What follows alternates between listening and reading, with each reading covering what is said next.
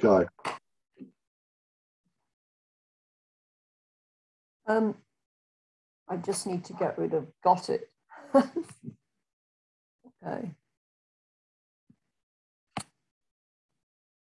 Okay. Well, good evening, colleagues in Australia. I'm speaking to you actually quite early in the morning from the UK, and I'm going to spend my 30 minutes talking a little bit about the rise and fall and hopefully the second coming of economic history in Australia. And I've got a little roadmap here for the next 30 minutes. I'm going to begin with a disclaimer, and we can get that out of the way rather quickly. I'm not an economic historian of Australia. I don't actually know very much about the economic history of Australia, apart from the work of my close colleague here in Oxford, erstwhile colleague Deborah Oxley.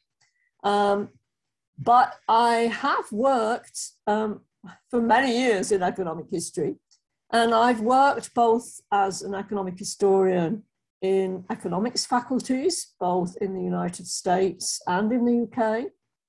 And I've worked as an economic historian in a history faculty at the University of Oxford, for example. And I'm finally now working as an economic historian in a freestanding economic history department at the London School of Economics. So I have some experience of working as an economic historian in different institutional settings. And that turns out to be quite important in terms of the potential explanations of the decline of economic history. And each of these potential explanations also has implications for how resurgence, recovery might take place. And I've sketched here 4 potential explanations that we're going to have a look at in this 30-minute session. The first I've called a neglected child of 2 distracted and increasingly disinterested parents. And we'll look at that in more detail in a minute. And in actual fact, that's the kind of standard explanation for the decline of economic history in different times and places. So this is really the explanation that we've seen used in the UK, for example, to explain the retrenchment of economic history. But to give this some particular Australian context, we also have explanations that suggest that economic history was crowded out by economics in an institutional and resources crunch. So that's a kind of particular Australian spin on the first explanation. And also a third explanation, which I'm going to look at more closely, which is advocated by Claire Wright in her outstanding new book, explains how freestanding departments, Australian economic history developed through freestanding departments, and that this led to isolation from other supporting disciplines, and also perhaps turn research interests inwardly. The final kind of explanation is one associated with Andy Seltzer's recent article in the Australian Economic History Review, where he argues that Australia was very close to adopt the best practice of economic historians elsewhere, and now they're catching up, and that's a source of optimism for the future. So each of these explanations then has got implications for how future resurgence might take place. And this is a figure taken from David Meredith and Deborah Oxley's excellent paper on the rise and fall of Australian economic history. I can really recommend it to people who are interested. It's in the Routledge Handbook of Global Economic History. And you can see there the very dramatic expansion of economic history in the 60s, beginning in the 60s and running right through the 80s, and then, in fact, a rather precipitous decline. So let's have a look at then at the first kind of explanation, which is this argument that we find both in the US, the UK, in Europe as well, that economic historians really are the neglected child of two distracted parents. Economic history is, as Claire Wright argues, inherently interdisciplinary, but it's got additional complications. It straddles both the social sciences and the humanities. So it's actually, in Oxford, it would be called interdivisional as well as interdisciplinary. It's actually involves both quantitative and qualitative evidence, and the loyalties of the parents to this child were, I think, strained even further by developments within both history and economics in the 70s and 80s, particularly by the 80s. We can think here, of course, that history took a cultural turn and embraced postmodernism, whereas economics famously took a neoliberal turn and fixated on markets and became what my students call micro-macro metrics. So there was a kind of reduction in the content of economics itself. And of course, this meant that economists became disinterested in anything other than capitalism. So of course, that meant that they were disinterested in most of history and most of the world where capitalism, wasn't the way in which the economy was organized. And of course, economics became theory and technique heavy. Most papers involved theory plus a model, sometimes hypothesis testing, with econometrics increasingly common and increasingly multivariate regression analyses and ever more complicated regression techniques. So historians found economic history increasingly incomprehensible, frequently boring, and at odds with the fashionable approaches of their discipline. And economists have found economic history only tangentially relevant. And after mastering micro-macro metrics, students had little stomach for studying the context of questions or of going to archives and of devising their own empirical evidence.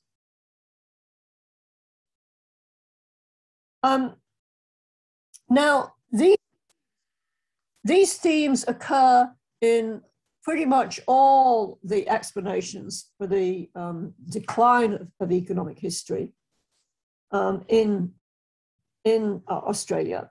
But there are, as I said at the beginning, other kinds of themes also initiated.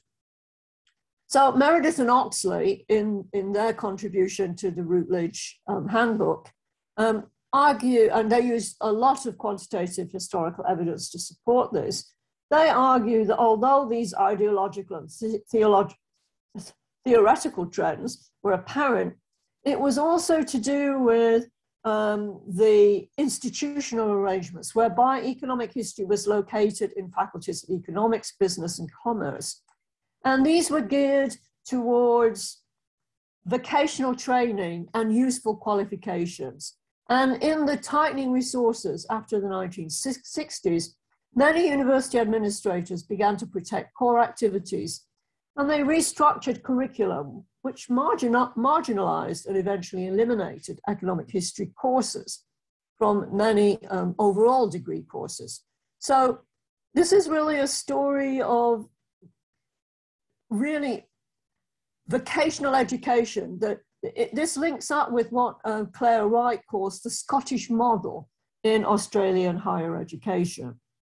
And you can see it if you look at Oxley and Meredith's graph here, because you can in fact compare what happens in economic history with what happens in commerce. So this is a kind of drying up of student demand directed by administrators who are protecting core courses within their rather vocationally orientated higher education. Now, Claire Wright has a different take on this. You can see here, this is a picture of her forthcoming book. I think it's actually hot from the press, this cover. And she provides us with a rich prosopographical history. She interviews economic historians. She looks at materials that they have shared with her about their experiences.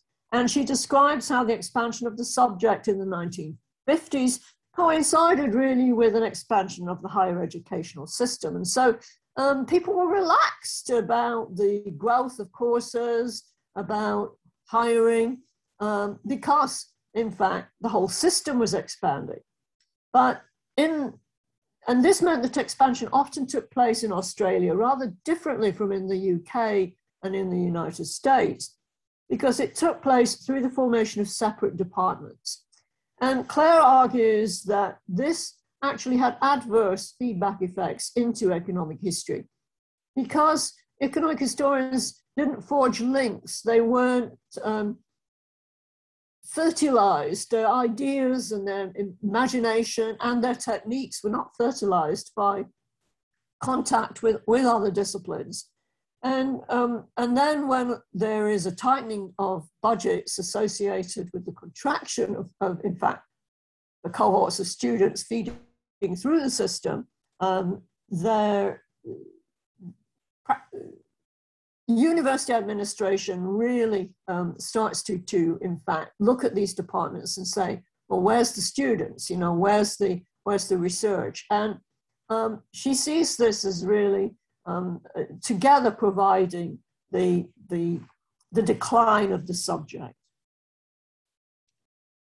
Very interesting book. I advise you to have a read of this. And finally, I want to think about the look from the journal, from the Australian Economic History Review.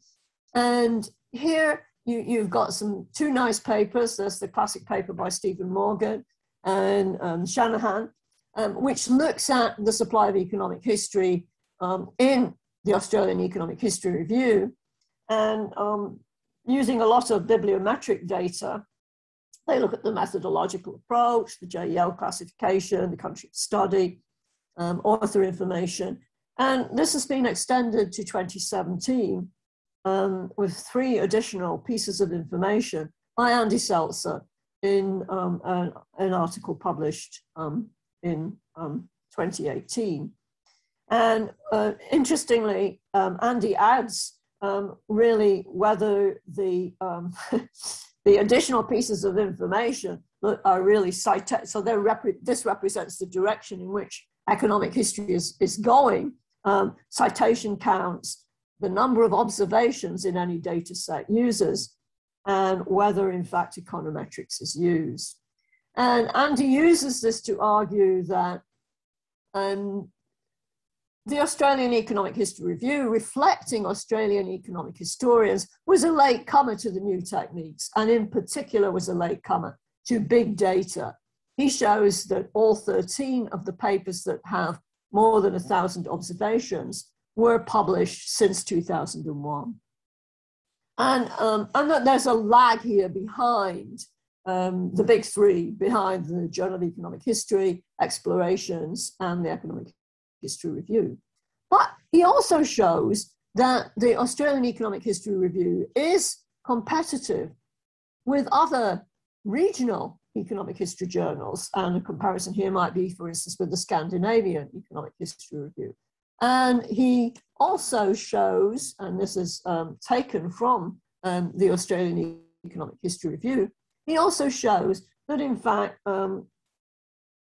Australian economic historians are catching up. So regression analysis is becoming more common in the journal. More articles are using these kinds of econometric techniques, and data sets are increasing in size and range. So several of these interpretations, Claire Wright's interpretation, and particularly Andy Seltzer's representing, you know, the kind of the late adoption, the emergence of Clio in Australia, the increasing use of econometrics, they have some cautious optimism regarding the future trends. And this is backed up by a look at, for instance, new hires, the stabilization of numbers in economic history in Australian higher ed. And I think that does suggest that there's grounds for what they all describe as cautious optimism. I think that there are some other pieces of evidence that we might use to shore up this cautious optimism. There is a resurgence of interest generally in areas where Australian researchers have experience and traditional interests. I've listed some here, you can think of many others. Migration, interest in Indigenous people, anthropometrics, which was, pioneered by Australian economic historian Steve Nicholas, was very important in the initial well-known papers in anthropometrics, as was Deb Oxley, for example. And of course, interest in Southeast Asia and interest in China, very significant. There is also more big data coming on stream in Australia. And Andy Seltzer shared with me communication from Hamish Maxwell-Stewart about the Tasmanian longitudinal data, which looks absolutely fabulous, and really would be fun and very interesting to work on. There's also some resurgent interest in economic history from both parent fields, and I think this might be an underlying cause for cautious optimism. So in history, we've seen the demise of postmodernism and the rise of interests in varieties of capitalism. There's the new history of capitalism, although scholars in these areas tend to want to distance themselves from traditional economic history, which they see as going to the dark side with some of their theoretical and empirical approaches. But there's also significant interest in ecological history and in global history, both of which Australia is well positioned to contemplate. In economics, the financial crisis of 2008 was heralded as, causing economists to turn to the past to have a look at financial crises in the past. There was a whole lot of new interest in the 1930s, for example. I myself don't think that particular resurgent interest in economic history lasted much longer, than a couple of days. But there is also interest in, for instance, climate change, which might cause economists to think historically. And here also interest in globalization. And really a very important contribution was Piketty's work on inequality, which used theory, which used empirical evidence, but which was quite innocent of complicated econometrics, and so incredibly accessible and wonderfully written, by the way. So, it reached out to a mass audience. It became a coffee table book, and nothing like commercial success to fire up economists' interest, I think. But I want to express some caution here. And this is a caution a little bit different from the cautious optimism of, the bibliometrician Andy Seltzer or Claire's careful prosopography. I want to ask, is a more secure future obtainable only if economic history becomes a subfield of economics, adopting its methodology and focus? And freestanding departments may have restricted contact with neighboring disciplines, but absorption into economics, I think, also threatens interdisciplinarity. And I'm speaking here, as I mentioned in the beginning, as somebody who has worked for many years, over 25 years in total, in economics departments. So what is the cost of security? What does life in an economics department mean for the future of economic history? Will economic historians be captured, as Persephone is being captured here by Hades? Will economic historians be captured by their bigger, more powerful hosts? And this, I'd like to contrast this with the quotation that Claire finishes her book with, which is from Deb Oxley, where she says, I want to see economic history flourish, not narrowly as a little branch of economics, but as a big, eclectic agenda. So an independent life for economic history within economics. Well, what I want to finish with is to suggest here that economics itself has moved on. And the new emphasis is not just on demonstrating associations amongst variables using econometrics, but as Andy Seltzer himself points out in his 2018 article, as showing causal economic relationships.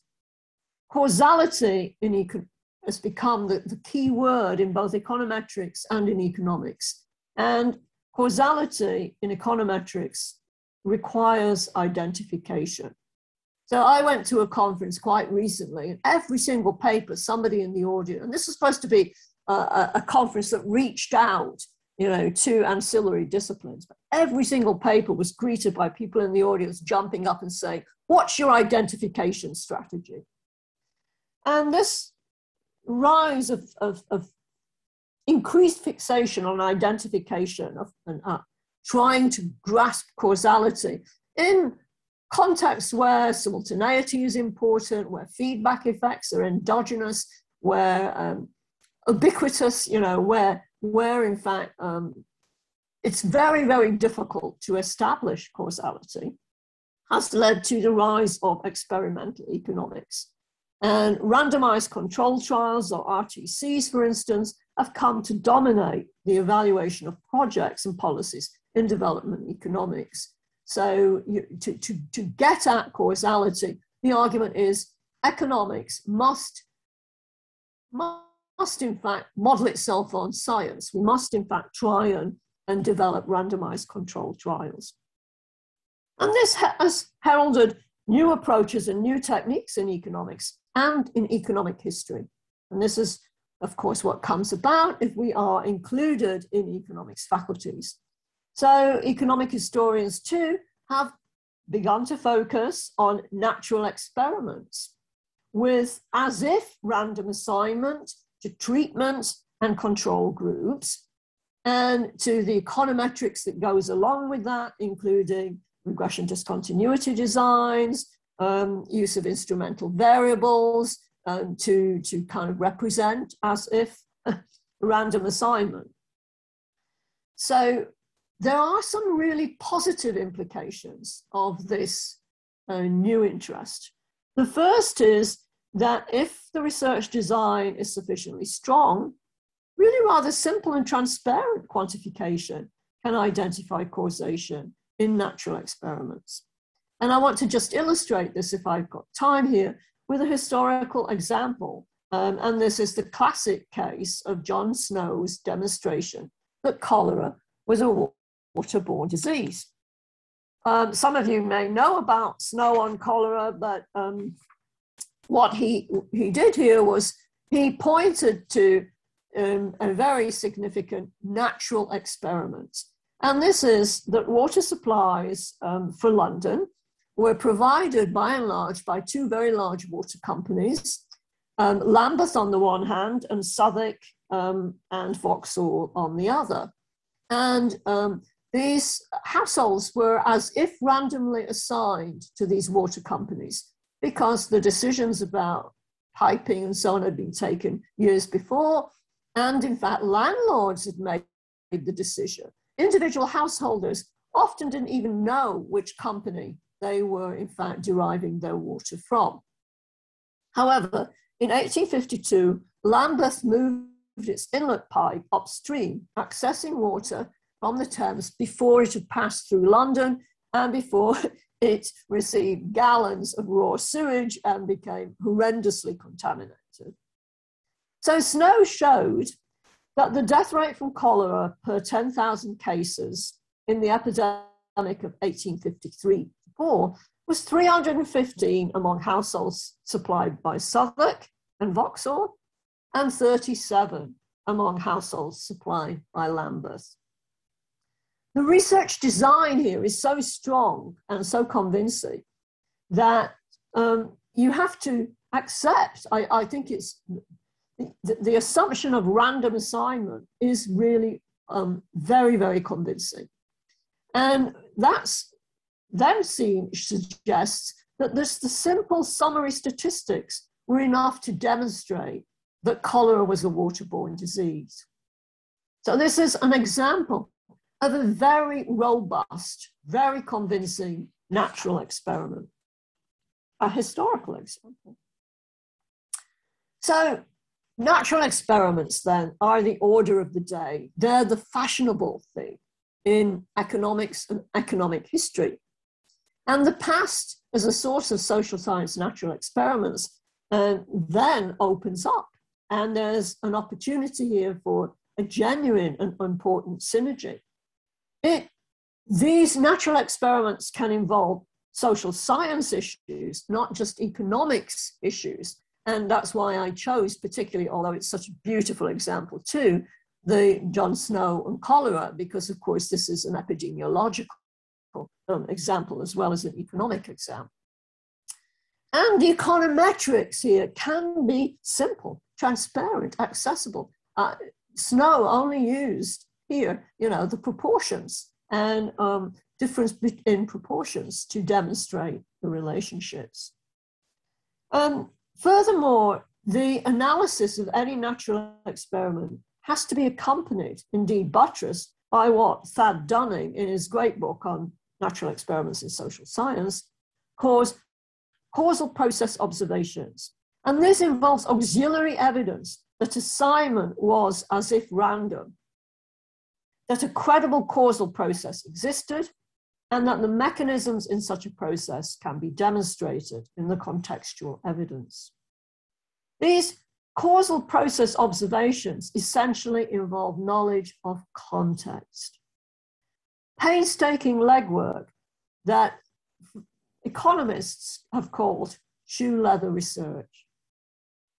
Shoe leather research is often qualitative, and it's the terrain of economic historians. Here we are enormously comfortable. And what I'm suggesting here is that natural experiments with, in fact, their shoe leather research surroundings provide a fruitful blend of qualitative and quantitative methodologies within which economists and economic historians can partner up. So a new and fruitful partnership.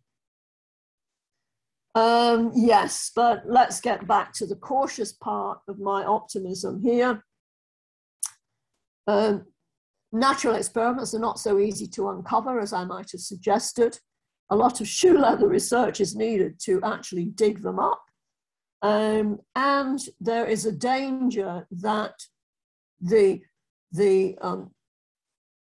attractiveness of natural experiment research design might pull us away from the important research questions of our time. And this is an issue that's raised in the context of development economics by Angus Deaton in his really powerful critique of the random controlled trials revolution in development economics. If you look at his Keynes lecture in 2008, it's a really very powerful piece of writing. So perhaps this new and fruitful partnership is only a part of the big eclectic agenda that Deborah Oxley argued was economic history's ideal future, and only a part too of the revitalized and genuinely interdisciplinarity that Claire Wright thinks is the best outcome for our subject. I think we have to keep this big eclectic agenda and our interdisciplinarity firmly in mind if we are to resist becoming not merely a little branch of economics, but a captive of economics.